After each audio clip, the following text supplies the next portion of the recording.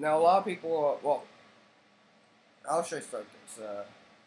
If you look at the first blog of my website that I've made archaic, I no longer use my site because I know it's not going to be a platform that I'll check regularly because it's better to use a large open site where you can meet people than do it instead of having other platforms where you bring them to your original site. But the first blog in my old site, asomsheet.webs.com, said corporatism does not equate to capitalism. I love how I use the term does not. It just shows how weak that writing really was. It's a statement a lot of anti-statists and ANCAPs commonly use that capitalism isn't the problem, it's corporatism. That's where the consolidation comes from. Now, while that statement happens to be true, it's going to be hard to convince someone with that statement because it's a very interconnected term, corporatism. Corporatism has existed for feudalism, mercantilism, slave states, and it's probably going to exist when capitalism's dead and gone and replaced with another more superior free market ideology. Let's be freaking honest here. Be fucking honest. It's old. It's ancient. It's a very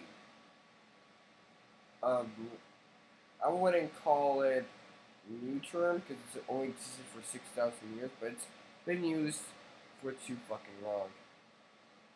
Way before capitalism was formed.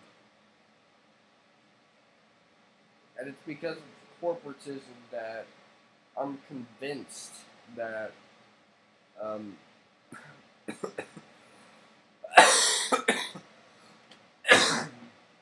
I'm convinced that we need a better argument for the situation. And that's why I say that market capitalism is the problem. State capitalism is the problem.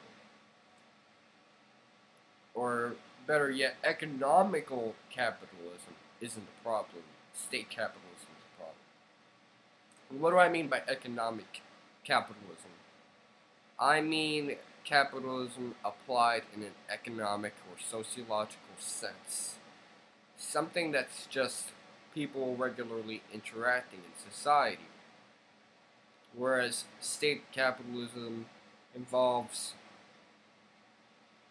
capitalism being applied in the sense that of an institution that has sovereignty over government and creates citizens which would ordinarily just be regular people of the population, makes them into citizens and residents and visitors, and then has sovereignty over them. And this is being applied in a very capitalist-esque structure. Now, how could state anything work out unless it's in a very minarchist sense? Even then, that's pretty hard to find.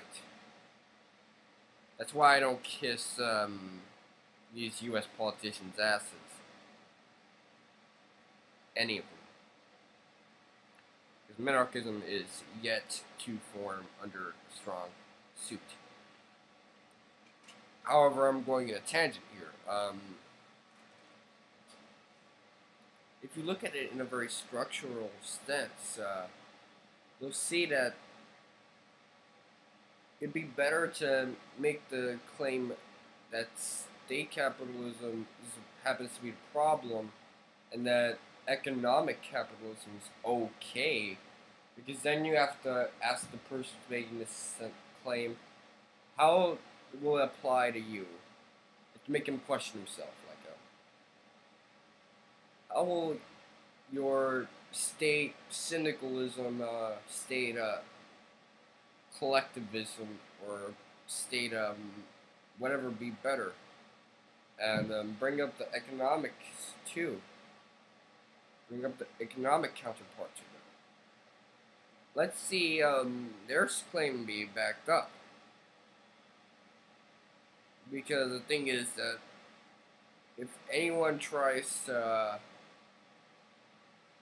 critique capitalism or syndicalism or collectivism for an irrational sense, then you can question them, try to question their views, help them explain themselves, and then you can defend yourself and your view.